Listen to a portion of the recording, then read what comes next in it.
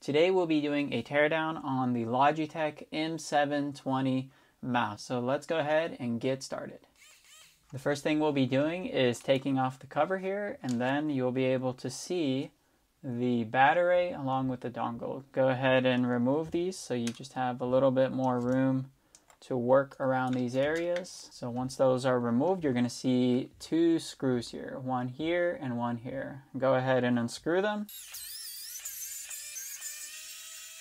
After removing the two screws from here, the next step is going to be to take this skate off from the front of the mouse and just come in at it from the side like this. And then once you have a piece of it starting to stick out, all you do is simply you can get your thumb and just slowly peel, and you can see there's another screw there. So now we unscrew these two screws. Okay, and then once you have these two removed, there's one more screw, and that's going to be under this sticker here. You can see the final screw is right there. Once the fifth and final screw have been removed, you can now take it apart just like that. You can see that there is a cable connected from the top of the housing of the mouse to the bottom base of the mouse. So in order to remove that, all we need to do is pull one of the sides off carefully. I'd recommend laying the mouse down like this, kind of putting them separate, and then putting it down on the your work area here, and then just pulling it off as carefully as possible. I'm going to go ahead and use these tweezer tools to make the job a little bit easier when trying to grip this cable here, because it is a bit tight. You can use your fingers, you should be fine. So now of these two pieces, if you take a look at the top housing of the mouse, in order to take this apart with the buttons and all that, so we're going to unscrew the black ones here first, and then we're going to move on to the silver ones. Once the black screws are taken off, you're going to be able to start popping things off like these buttons. So you can see this just gets removed.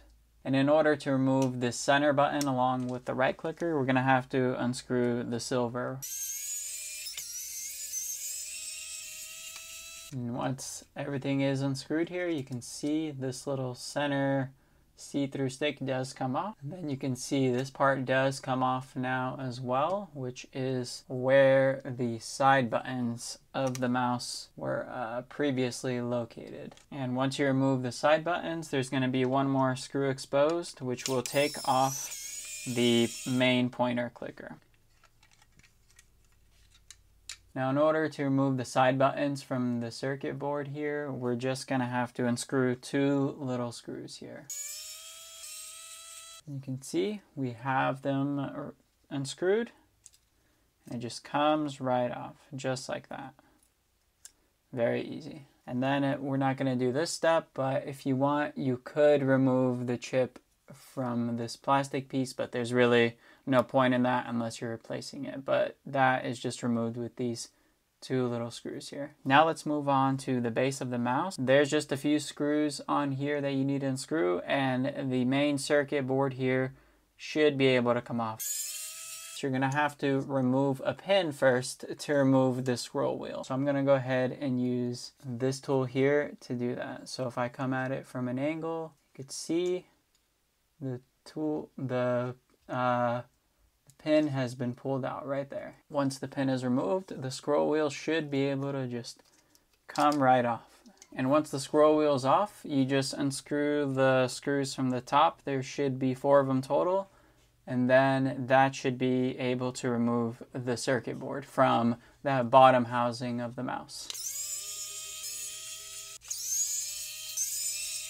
And once everything is unscrewed, gently just pull everything up. Don't do anything too rash.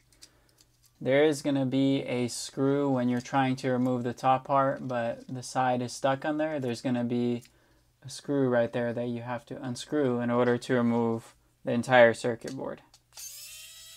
And then once you remove that final screw, and just like that, the circuit board is now dismounted. And this is the Logitech M720 completely torn down. It's a bit more of a difficult teardown to do if you don't know what you're doing, because there's a lot of parts that work together and you have to unscrew them in certain orders.